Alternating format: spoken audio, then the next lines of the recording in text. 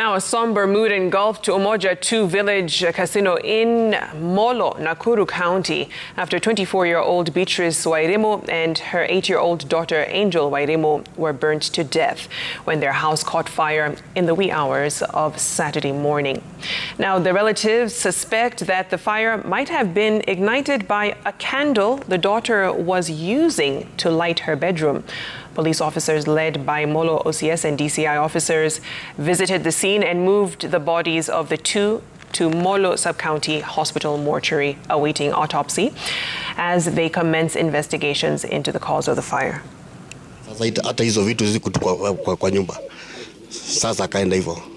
Hili jambo ambalo limetokea usiku wa leo kwangu mimi limesababishwa na ukosefu wa stima,